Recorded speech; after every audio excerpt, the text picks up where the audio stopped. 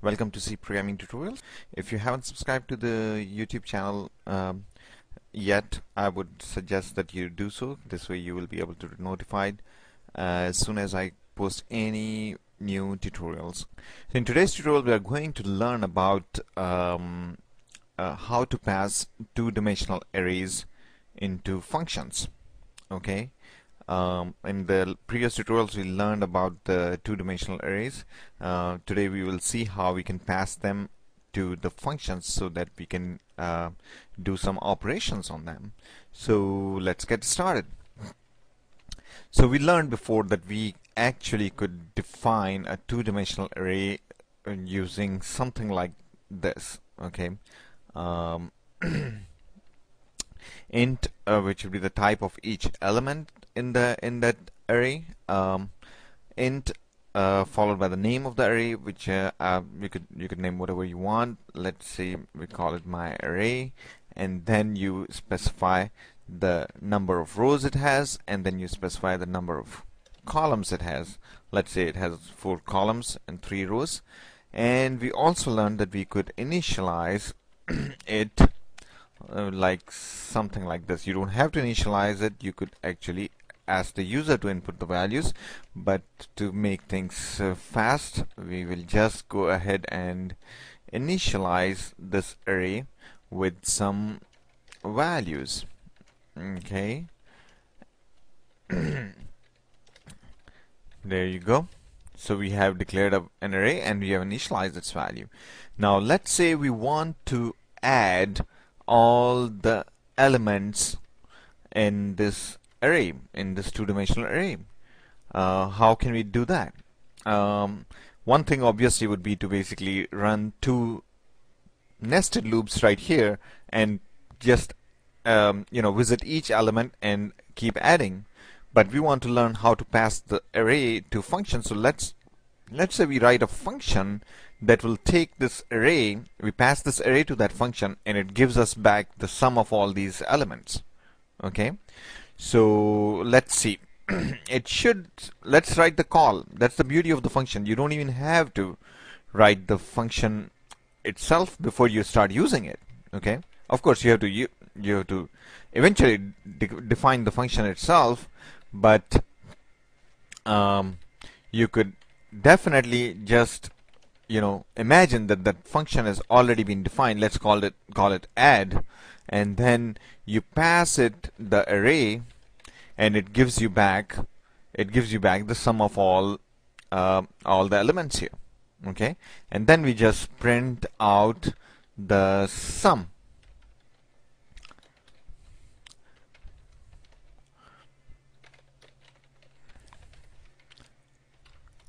Oops, sorry.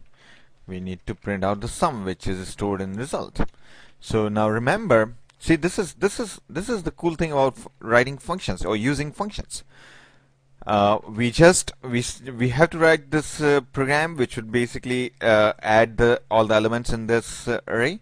All we did was declare an array, define basically all the elements, the values of all the elements, and then we just imagine that there is a function that takes this array, and it actually, we call that function and it will give me back the sum. So my main program is done. My main function is done at this point. The only thing remaining is a subtask now, how to define this function. So this is how you should always do your programming. You should always define functions and just start using them. You should always start using the functions first, and not worry about the definition of those functions. Just define them clearly, that what they take as input and what they return, and that's it. So this is called prototyping. So let's write down how the prototype or the header of the function is going to look like. So obviously we know that the return value of this function would be an integer because all the elements are integer. The sum of all the integers would be integer. So let's write the int as the return value, and then the name of the function, and then the parameter. Okay, now this is the dummy parameter, so we have to declare its type and stuff. So just the way we declared this array here, we could declare this parameter, dummy parameter, just the same way. Okay, 3, 4. This is how you pass an array, and this is how you define a prototype that takes the array as the parameter. So all you have to do, just like we defined the array right here, or declare the array right inside the function, we basically declare the parameter the same way. One difference is that you don't have to specify both dimensions. You could just specify only the second dimension, the number of elements in the second dimension. If you remember, when we learned about the single dimensional arrays, one-dimensional arrays, we said that this is how you could pass the one-dimensional array. Okay, but for two-dimensional array, you have to specify the second number of elements in the second dimension, which is columns. So total number of columns you have to specify. And in general, if there are like three-dimensional arrays, if you're third dimension, you have to specify the third number of elements in the third dimension right here.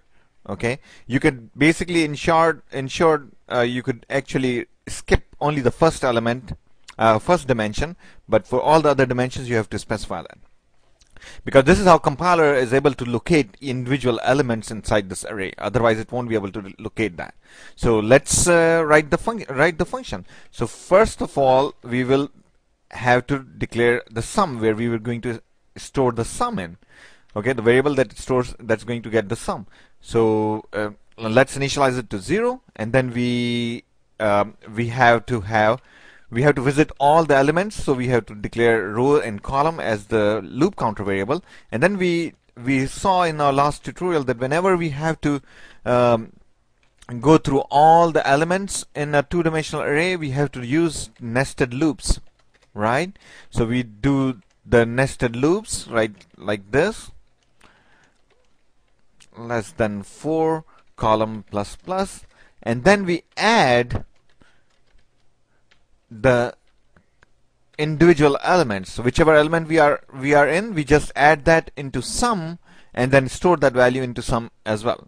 So as we said before, this is the same statement as writing something like this. So take the current value of sum, add this element into it, and then store it back into sum, so that we can use this new value of sum in the next iteration.